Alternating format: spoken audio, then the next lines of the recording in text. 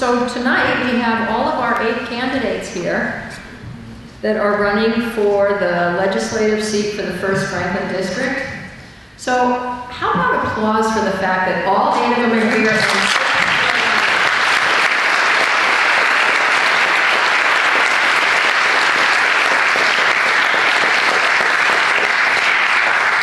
It's a rare time when a legislator steps down as opposed to retiring or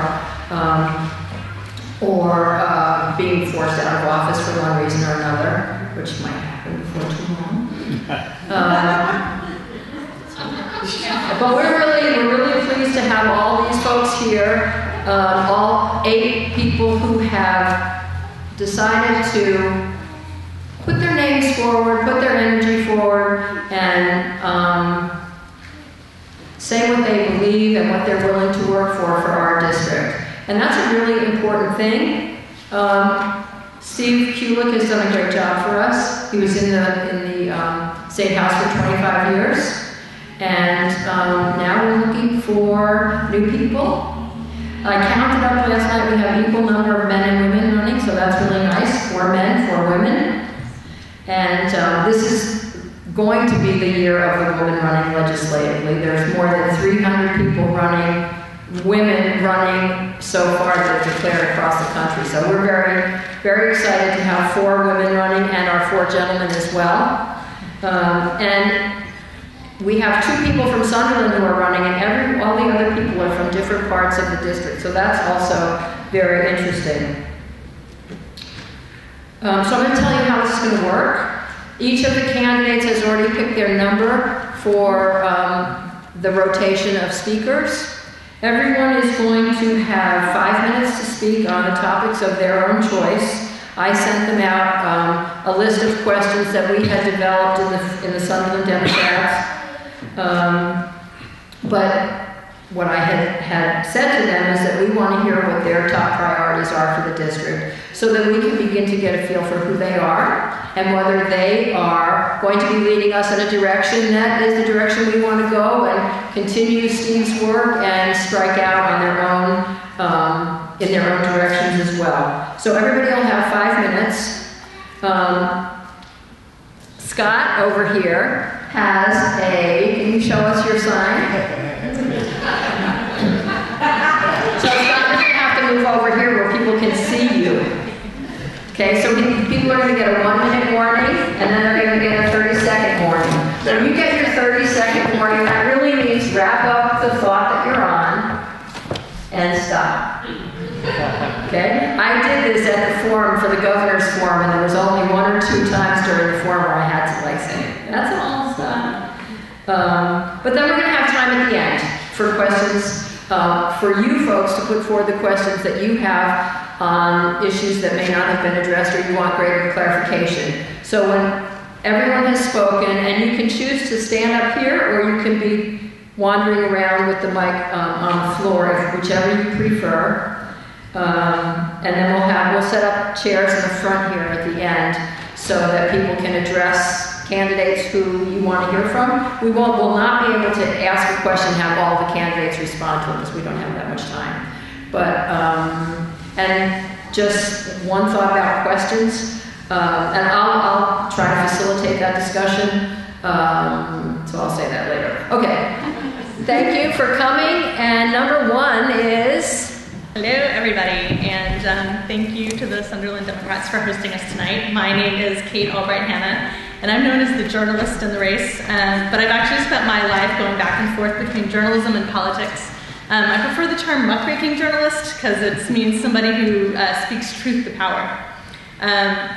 My first experience in politics was in college. I was an intern in the White House in 1995, and I actually discovered that I didn't like politics very much. It was petty and cynical and mean, and not particularly kind to women. So I pivoted to journalism to make my big impact on the world. I became a documentary producer at CNN, and when the dominant story was 9/11 and all the news was about war and torture, I directed a piece about securing our civil liberties in a climate of fear, and I won an Emmy for that.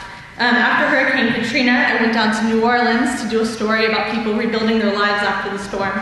But I came across evidence that police officers had shot and killed civilians who were trying to flee across a bridge from the flood. And I went back to my bosses at CNN, and they weren't very interested in the story, but I pushed, and ultimately those police officers were guilty and they were brought to justice. In 2004, I covered the Howard Dean campaign and became interested in a movement of young people who believed that they could disrupt politics with technology, that they could use it to harness people power to defeat the influence of wealthy corporate interests. In 2008, I asked the Obama campaign if I could continue to follow that story and do a documentary about them, and they said no, but you can join us on the inside and document the movement that's surrounding our campaign. So I did. I joined the digital team as the director of video, and I produced over 2,000 videos, my team did, that documented a historic grassroots movement of people who wanted fundamental change in the way politics worked. But something happened, or didn't happen, after that incredible moment. It turned out that just technology, the internet, wasn't enough. We couldn't click our way to a better world. We had to be rooted in real communities. I had to be rooted in a real community, and that's why my husband and our 3 children moved to Huntington. Here in Western Massachusetts, we found this alternate universe to the corporate dystopia that grips most of the country. This is the home of Shays Rebellion. This is where people live their values as abolitionists and activists in the Underground Railroad, and this is where a new vision for a new America will take hold. The roadmap to our better future starts with the basics. It starts with Beacon Hill keeping its promises. Like reimbursing our school transportation costs, like fairly compensating our towns with payments in lieu of taxes, for state lands, like updating the education funding formula so that it actually reflects the true cost of public education. The Foundation Budget Review Commission found that the current school funding system underestimates the cost of educating our students by $1 to $2 billion a year. In Boston right now, they're fine with pitting our schools and our towns against each other. All of us operating at a bare bones level and fighting for scraps, while they shrug their shoulders and lecture us about efficiency and waste. Meanwhile, our family farmers are just barely hanging on to a livelihood that makes us all stronger and more resilient. Our small business community is doing everything it can to keep our wealth local and to make sure our businesses serve our communities and not large corporations somewhere across the world. And our families are facing a lack of job opportunities that can easily lead to addiction and despair. We have to stop the bleeding immediately by covering the basics. And then, step by step, we start to dream. We start to plot, we scheme, and we build. This fall, Western Massachusetts is going to send a whole new delegation to Beacon Hill, and we have an opportunity to arrive as a united front. Together, we can fight for single-payer health care, for fully funded, robust public education, for debt-free college, thriving family farms, and a strong local economy. Together, we can make sure that we get our fair share of the $2 billion the state expects to raise if we pass the Fair Share Amendment, also known as the millionaire's tax, on the ballot this fall. If you send me to Boston, I will harness our collective power in Western Massachusetts, our talent, our undervalued natural resources, and our stubborn resilience and ingenuity, and I will amplify our voices and make them listen. That's the secret power of a muckraking journalist, and I hope you give me the opportunity to wield it on your behalf. Thank you. Thank you, Sunderland Democrats, and good evening to all of you Democrats and unenrolled and everybody who's here tonight. My name is Andrew Baker, and I'm one of the 8 candidates for state representative in the 1st Franklin District, and I'm running to continue the work that I've been doing over the past 25 years in the 1st Franklin District to strengthen our communities. I've been working with almost 15 of the 19 communities in a variety of capacities. And I think to have strong and vital communities, we need to work to honor and care for our elders. We need to support both excellent and affordable public schools. And we need to strengthen our businesses and create good jobs that will attract and keep young families in our towns. As you all know, our populations out here have been flat or declining over the last 20 years. And our population is getting grayer. We will in Shelburne, where I come from, we will have 40% of the population will be over 65 in 10 years. So that gives you a picture of who we are and who we need to work with. But those words that I've just given you are nice sounding words that go well on a news release or a Facebook page. But as some of the people who have been signing my nomination papers have asked me, so what about those words?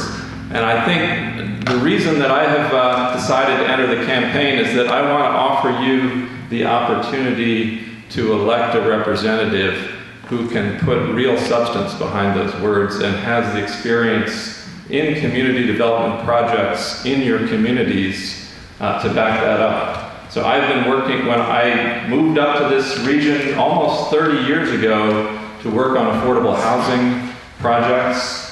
I work where I live in Shelburne and the western Franklin County hill towns, running the Shelburne Falls Area Business Association for 7 years. I spent 4 years running the Hilltown Community Development Corporation, doing housing and elder services, small business support in the Hampshire hill towns. And I currently work for the Franklin Hampshire Regional Employment Board, and I work with GCC and on workforce training projects that serve, the project that we've been working on for the last 4 years is to train adults who are reskilling for new careers to become precision machinists. So we work up in the Franklin County Tech School in their new machine shop, and over the last 4 years we have helped graduate almost 150 new machinist trainees who are getting a start down the pathway to become, to get good skilled middle class jobs. It takes about 5 years to build a good skilled machinist, and we give them that start through this training. I'm proud to say that my work is helping people get those jobs and engaging those businesses. So that's something I have practical experience in. We have an 84% job placement rate. So that's something that we can continue to replicate in these communities. In addition to community development work, I also serve on the Shelburne Select Board and have spent 6 years before that serving on the school committee for the Mohawk District. So public education is near and dear to my heart, and figuring out how we can both afford to pay for it as towns and continue to build the excellence that is in those schools is something that I'm strongly committed to. I'm proud that our principal at the Mohawk District is here tonight, so I'm on the spot. So that's the kind of, I believe that if we're going to make an impact for the First Franklin District, we have to look at both halves of this job. Half of it is in Boston, representing your values and your interests with the Western Mass Delegation, the Rural Schools Coalition, etc. The other half is right here in the district, working with you on just the kinds of projects I've spoken about. So I'd be happy to continue doing that. So I'm Natalie Blay. I'm from Sunderland, and I'm running for state representative. I'm hoping to fill the very large shoes of Steve Kulik. And I want to thank the Sunderland Democrats for having us here tonight and for bringing us all together. A lot of people have asked me over the last few months, why are you doing this? And let me tell you, it's not because of the 6-month-long job interview leading up to the election. I thought long and hard about whether or not I wanted to run for this position, whether or not I could effectively represent these 19 communities with everything I had in the way that they deserve to be represented. I'm running because I believe I have the experience necessary to represent the people of the First Franklin District at a time when we are experiencing a power vacuum on Beacon Hill. We need someone who can hit the ground running with the experience to make a difference as soon as they are elected. I'm running because I worked for Congressman John Holder and Congressman Jim McGovern for 10 years, and I place a premium on constituent services. I want to be as responsive, accessible, and available as Steve Kulik was. I'm running because I saw the power that building zero net energy, affordable housing, as we did at Wisdom Way in Greenfield, can have on a family's future. We cannot saddle residents who are already struggling with additional debt. I want to be your state representative to fight for clean energy investments that benefit everyone in our community and fight global climate change. I'm running because I have seen what happens when transportation investment stops in Boston. I want to be your voice on Beacon Hill fighting for Chapter 90 funds, the small bridge repair program, and the public transportation dollars that we need to support our regional transportation authorities and expand rail service. I'm running to ensure that our local schools are not only funded properly, but that we are focused on teaching our students how to be good citizens who are involved in our democracy. I want to support our children in Boston by fighting for scarcity aid and fixing our broken Chapter 70 funding system. I'm running because I was there at MassDOT on I-91 when we broke ground on the fiber optic cable network to bring middle mile connections to Western Massachusetts. I want to be the state representative that follows through on that promise to bring last mile connections to every single town in Western Massachusetts. But not only that, let's look beyond those connections and figure out together how we can succeed with broadband. Imagine that. How are we harnessing this technology to encourage economic development? How are we using it to stop young people from leaving our region? And how are we retaining talent? I'm running because I believe that we need to end hunger.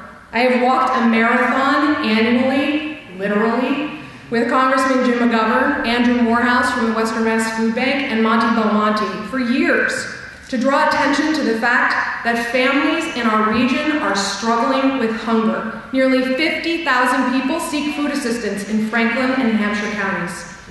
I want to be your state representative who fights to end hunger and support programs like the Healthy Incentive Program and SNAP. I'm running because I walked alongside Chip and Sandy Williams through their fields that have been reduced to sand in the wake of Hurricane Katrina.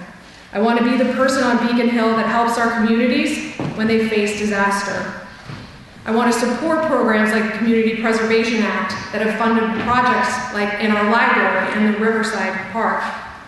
And I want to support farmers like Mr. Williams and the Wisman family at Mike's Maze because I want to support their efforts to diversify and succeed. I'm running for this seat because I believe now, more than ever, we need someone with character, integrity, and conviction who can work on behalf of all 19 communities in the 1st Franklin District every single day on Beacon Hill. I believe that person is me, and I respectfully ask for your vote on September 4th. Thank you, the Sunderland Dems, for having us here today. I'm Francia Wisniewski. I'm running for a state representative, and I'm excited to do that. And of course, this is always, our first forum is very nerve-wracking, but the reality is I'm eager to do this job. I have been with the boots in the ground since Stephen announced he was retiring, and I'm seeking an opportunity to be elected. I moved from South America in my early 20s to come back and pursue my master's degree in education. I grew up with 2 hardworking parents who ensured that we understand that our neighbors and education was the key of success for every single person. So I know the speech that I have best for you will be in my car going back home, so I already forgot about it. So the past 30 years or so in the United States, we have seen an economy that have left the working families behind. You can no longer be a working person and support a family on what you make or we make. You cannot afford healthcare or to buy a house and maintain a mortgage. And if you can afford them, you are living paycheck by paycheck. I know that for a fact. And we need to make an economy and have a system that brings us back and move us forward, and we need to make an economy that will support families, and this is why I'm focusing on amplifying efforts for education economic development, healthcare, and well-being. It is my commitment to continue sustaining and improving the systems to better serve our community in the Commonwealth. Franklin First is a unique district and a unique candidate.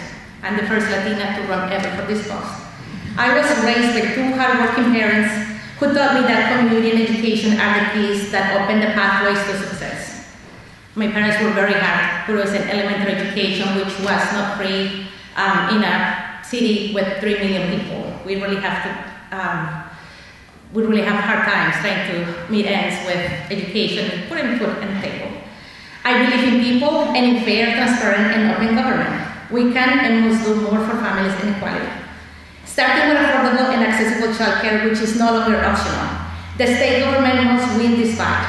No one should have to choose between caring for their families and loving ones and earn a paycheck.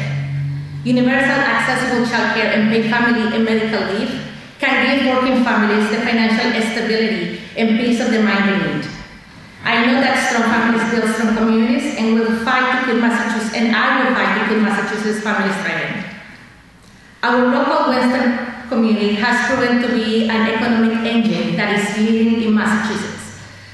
While the Commonwealth economy is improving in many sectors, too many families have felt shut out and left behind. We must rebuild ladders of economy, opportunity, and ensure that everybody gets a fair shake. Paying for homes shouldn't break the bank. I probably can, many of you will empathize with this right now. Families shouldn't have to choose between going broke or moving out of the communities they were raised and cared for. With the cost of living continuing to soar across the Commonwealth, we need to adopt bold statewide policies that promote inclusive, affordable housing. These issues particularly affect low-income individuals, immigrants, women, and children. When we care for disadvantaged members in our community, we all win. Working families depend on every community member to succeed, both at home and at the workplace. We all benefit when individuals receive equal pay, access to quality health care, paid family leave, and most importantly, fair representation at the table of the policy making. Every citizen in the Commonwealth deserves the same opportunities and securities, just like every child deserves a reach for high-quality education and care. Public schools, community colleges, and universities are the foundation of our communities. We deserve safe, accessible public transportation. With public transit ridership raising and more cars on the road than ever, we need to invest in multiple modes of transportation. As your legislator, I will prioritize efforts to improve safety and accessibility for drivers, bus riders, pedestrians, and cyclists. Government should belong to the people and the citizens of Massachusetts. So we go for the government that is going to work on our behalf, and it's imperative that accessible and responsible to our voters in here. So on Monday, I'm running the Boston Marathon, and I have a hard work ethic and discipline. I'm committed, and I'm ready to represent this district. Thank you. Good evening. My name is Nathaniel Waring. I'm an unapologetic progressive. A little nervous about that. I'd like to start by thanking Susan and the Sunderland Democrats for having us here, and Barb and the rest of the deacons of the church for letting us use this room. If only we ever had the problem we have tonight, which is we have too many people who want to be involved. So thank you all for showing up. This really makes me very happy to know that this many people in our little community are involved and are motivated this season. Oh.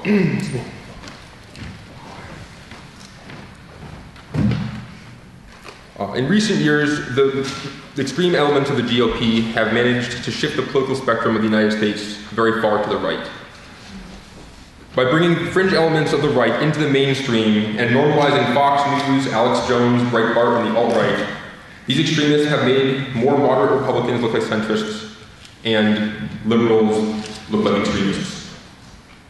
And to those of us who populate the other end of the political spectrum, we must push back, and that's why we're here today. As state representative, I will help to shape the progressive agenda of the Massachusetts House, which in turn will help shape the agenda of the nation as a whole. Because while my primary concern will always be to fight for the people of our district within the Massachusetts legislature, we also need to work on the state level to combat the destructive forces that is taking over our nation. In 2016 in Massachusetts, in order to afford a rent on a 2-bedroom apartment, a full-time worker needs to make $25.91 an hour. Just wanted you to think about that for a second. That's just to afford a 2-bedroom apartment, one worker, is $20 an hour. Which means that even at $15 minimum wage, which is what we're trying to fight for this year, that falls far short of being able to provide for one's family and being able to support oneself. I would like to push the Democrats to move towards a $20 minimum wage. I think more than anything else, this is not enough money at $15 an hour. I think that we need to move beyond that. More than that, if we fight for 15 or fight for 25, or sorry, if we fight for 20, we might get 15, which is what we're hoping for. A little background of who I am. For the last 7 years, I have worked as a cable guy, as a contractor for Comcast.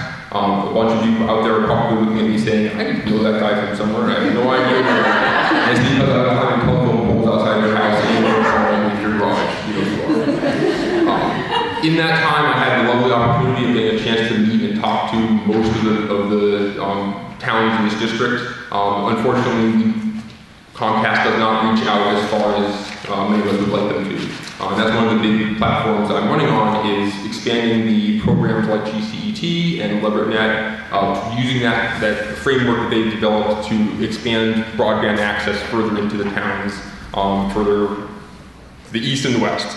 I grew up in Shrewsbury, I live here in Sunderland, and so I have the perspective of having both lived in one of these hill towns that I understand what it's like to get home and realize you forgot milk, and it's going to be a 25-minute ride back down to town to get some. But I also understand what it's like to live in an area with farmers that have the different perspectives between those two. I also am here on a workers' rights platform. As a contractor for Comcast, one of the things I noticed very quickly on is that workers are only protected as far as the law absolutely minimally requires. In that time, I worked for a number of companies. We kept getting sold from one to another, and I had companies who refused to pay us sick time. I had companies who refused to reimburse us for expenses. I paid my own gas. I drove around to your houses for years paying my own gas. And it culminated in a company laying us all off 2 years ago, at which point we were told we would not be receiving any of our accrued vacation or sick time, which is very much illegal in Massachusetts, which I brought to their attention. And long story short, because I have 30 seconds left, I have been fighting for the last 5 years for workers in this area, and I plan on continuing doing that. Thank you very much. Hi everybody, I'm Casey Pease, and I just want to thank the Sunderland Democrat Town Committee for having us here. I'm coming with the perspective running for this office, being somebody who grew up and was born and raised in this district. And with that has given me the understanding of the issues here, but also the rewards of living here. Early on, I was really inspired actually by my grandmother, Julia Sharon. She was the first woman who was ever elected to the Worthington Select Board in its 250 years. And actually she served 11 years with Steve Kulik, who also had a profound influence on me wanting to be involved. One of my first big steps in politics and organizing was actually working as a Massachusetts director for the campaign for a presidential youth council. And so I was tasked with reaching out to all of our members of Congress in Massachusetts and trying to get them to sign on to legislation that would establish a youth council that would advise the President of the United States.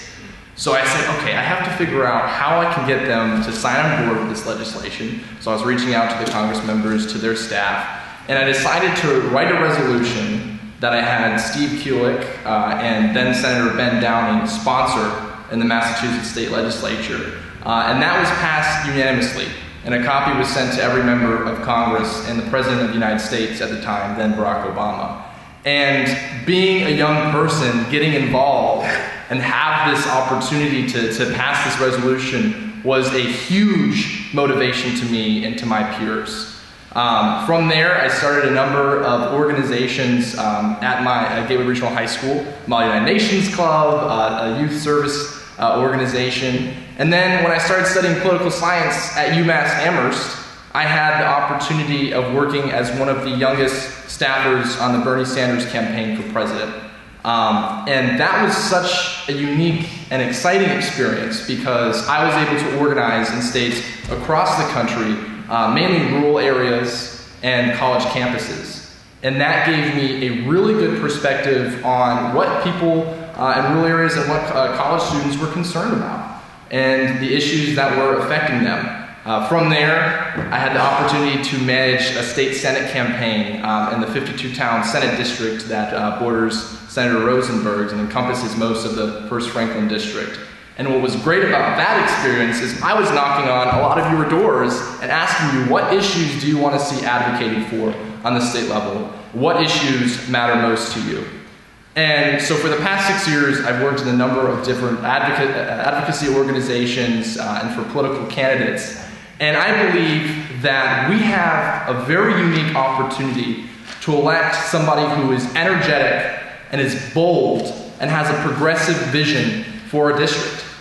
That means supporting a single-payer healthcare system, or Medicare for All system in the Commonwealth, and working with our neighboring states potentially to create a regional program. That means advocating for public education. We have to reform the Chapter 70 funding formula, which was written in 1993 and is archaic to our modern times. And that means addressing rural sparsity aid. That means addressing regional transportation costs. And being a student at UMass Amherst, we also have to figure out how can we make college more affordable for our young people. Because it is unacceptable that we have an entire generation of folks who are starting their careers in crippling debt, right? That means supporting free community college. That means supporting debt-free college. And one issue that's incredibly important to me as well, being a young person, is access to broadband internet. I've served on the Worthington Broadband Committee advocating for this issue, and I've spoken to a number of young people I went to school with, who have left the region, or they don't want to move to this region because they don't have that access. So that is a huge concern, and we have to be able to work with the 19 communities in the 1st Franklin District to finish the last mile. We also have to expand the regional economy, and that means working with our farmers and agriculture. And I have 30 seconds left, so I want to say all the issues that we're going to be talking about through the campaign are so important. But I'm bringing the perspective of a young person who's lived here, who is a volunteer firefighter, and has experience both advocating in the streets and working with policymakers in the chambers. And so I respectfully ask for your vote on Tuesday, September 4th, and you can find out more about my platform by visiting kcps.org. How is everybody doing tonight? I question your judgment. It is the nicest night that we have seen this spring, and you are inside a Congregational Church in Sunderland, Massachusetts. How dare you? My name is Jonathan Edwards. I first want to thank the Sunderland Democrats for hosting us tonight and giving all 8 of us the opportunity to speak here tonight and ask for your support and your vote on September 4th. You should be excited as Democrats because there are 8 tremendous candidates running for this seat.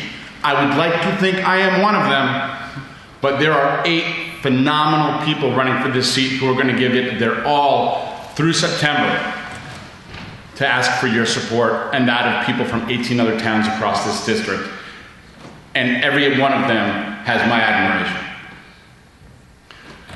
But my name is Jonathan Edwards, and I am running, and I am asking for your support. I'm a 14-year member of the Whately Select Board. In that time, I've also served for 5 of the past 6 years as the president of the Franklin County Select Board Association. It means that I believe in regional collaboration.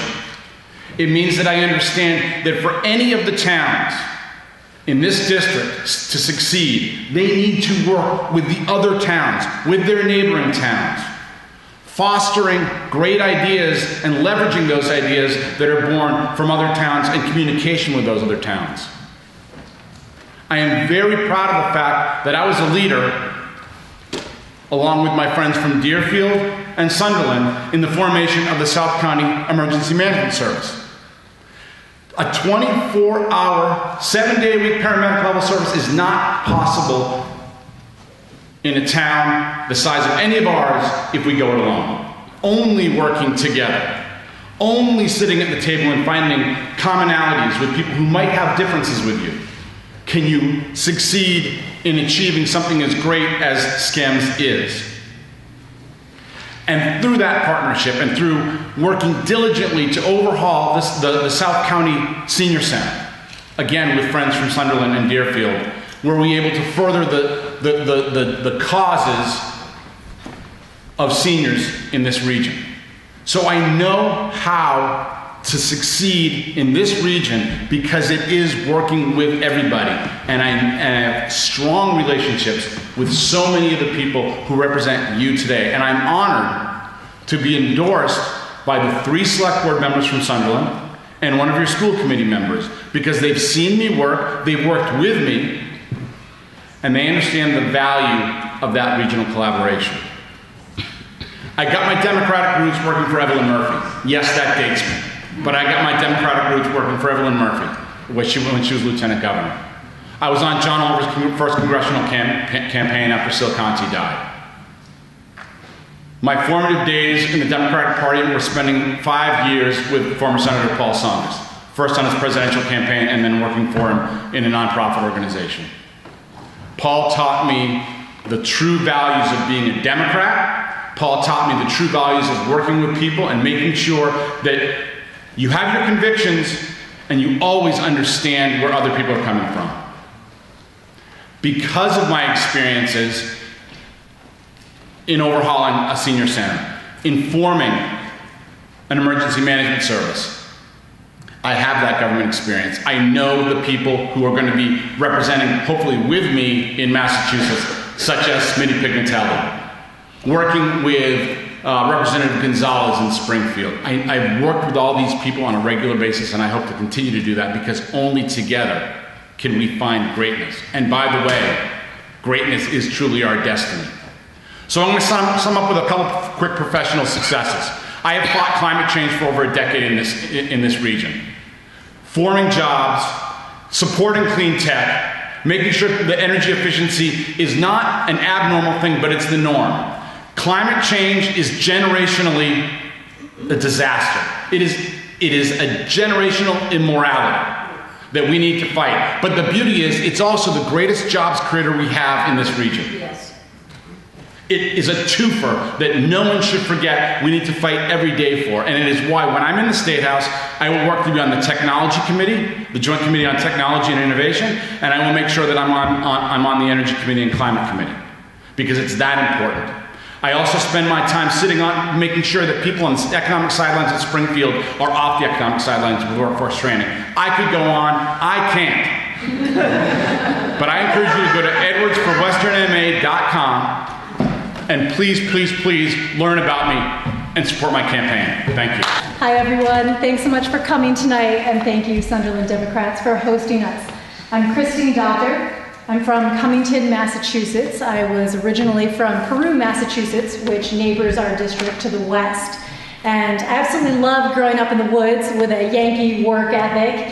And my sister really thrived at Peru's one-room schoolhouse, where each row of desks was its very own grade. And my mom's from Queens, but she went to Springfield College, and she met my dad, who was from Amherst and going to UMass. And even though we lived out in the middle of nowhere, my dad was able to have a great job as an engineer at GE. But life for us got more complicated once the district closed down Peru's one-room schoolhouse and my parents divorced. I was 9 at the time, and my mom and I found ourselves in a position where we had to move 3 times in 6 years searching for affordable housing. But we managed. And my sister and I were able to pursue our dreams. My sister is now an opera singer, and I went to Columbia Law School, where I graduated with honors.